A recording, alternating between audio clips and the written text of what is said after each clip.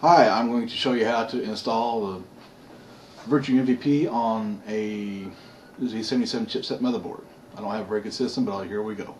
First thing you want to do is go into your BIOS and go to chipset.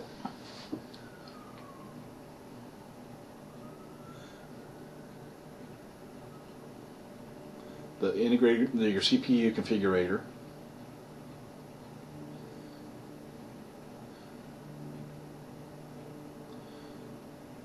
And you want to make sure your internal graphics are enabled.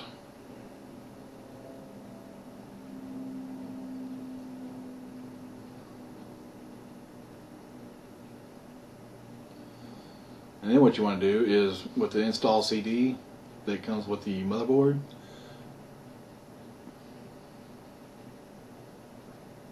go to the software, the little cogwheel. Down at the bottom it should have the Lucid VirtuMVP. You'll have to activate it online. I've already got it activated, so I don't need to install it. But I'll show you where it's at here in a second.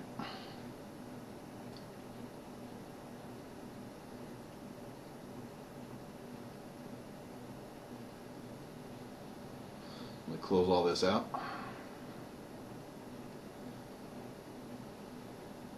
Okay, in your programs, it's under the VirtuMVP tab. VirtuMVP, now what you want to do is drag and drop it. I'm trying to do this while I'm holding my phone at the same time. You want to drag and drop it onto your desktop.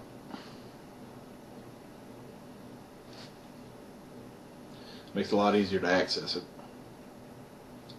Alright, let me try this again.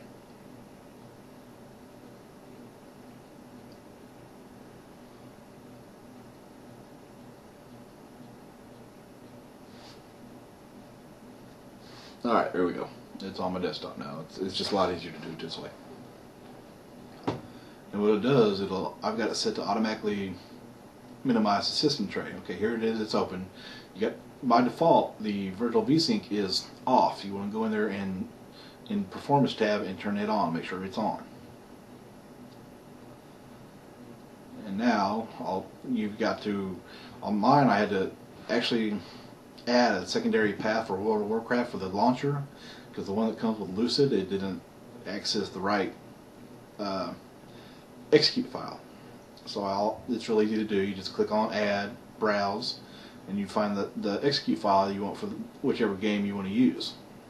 You just click on it, click Add, and OK. And then you'll be able to see I've actually got, you can't see the first one, but I've got two World of Warcraft launchers in here now. This is the World of Warcraft launcher, and the other one's just World of Warcraft. It doesn't access the right execute file. So now what I'm going to do is I'm going to show you the difference between having the MVP turned off in the frame rate using I've got fraps. I'll show you the frame rate with it off. Let me disable it here.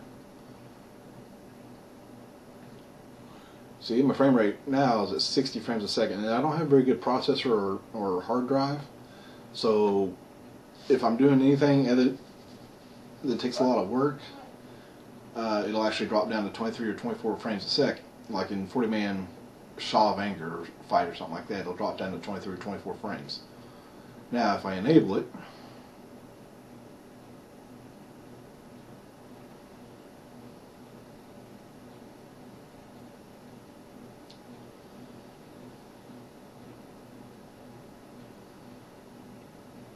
the VirtuMVP, I've got the icon set up. It shows up in the right hand corner now.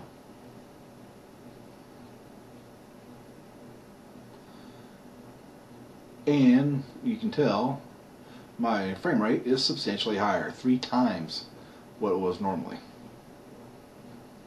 Okay, well, thanks for watching, and I hope this helps somebody out.